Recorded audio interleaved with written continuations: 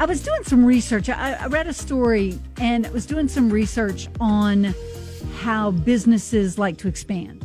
So back in 2015, Domino's Pizza, the Michigan-based home office of Domino's Pizza, made a huge loan. They invested heavily on global expansion. Okay. And one of the markets that they invested heavily in was Italy.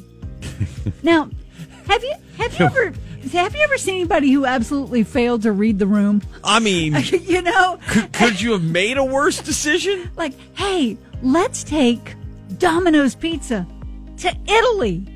It's kind of like when they opened Red Lobster on Johnston Street. Like, you knew it wasn't going to work. You just knew it wasn't going to work. It's exactly like that. Oh, yes, it is. Oh, and by the way, it didn't work.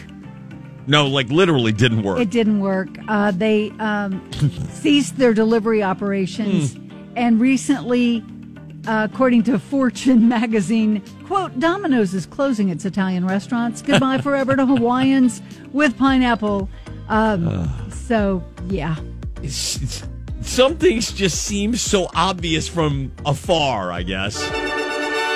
This station presents No. Really? Wow. Domino's Pizza is leaving Italy because it is not very popular. No. Italy perfected pizza and couldn't support a business that ruins it. Really? When there are over 60,000 better pizza options, the McDonald's of pizza just doesn't stand a chance with the Italian people. Wow. Of course, this doesn't bode well for Taco Bell's plans to expand into Mexico. This has been